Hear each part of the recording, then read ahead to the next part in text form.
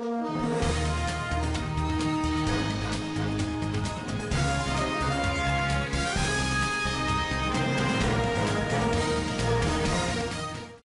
to the candidate for the constituency, the residents of MT Darwin South are supporting Zanu PF and President Mnangagwa in advance of VP Constantino Chiwenga's major rally.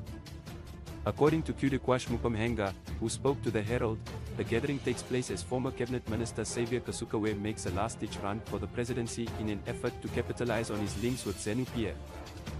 Kasukawe is no longer a member and won't stop the revolution, according to CDE Mnangagwa, who also said that it's good that VP Chiwenga is coming to clarify the situation.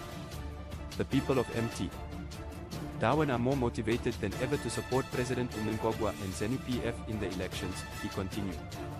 To hear VP Chiwenga, a stalwart of the liberation fight, thousands of people have converged to the rally's location.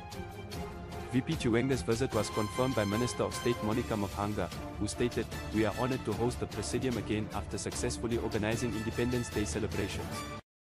But Kasukawe's presidential bid threatens to fracture the former ruling party and undercut President Mnangagwa in the crucial vote on August 23 while Zanu PF is mobilizing its base in MT Darwin. If the great Zanu PF family can get past its conflicts and win another election, only time will tell.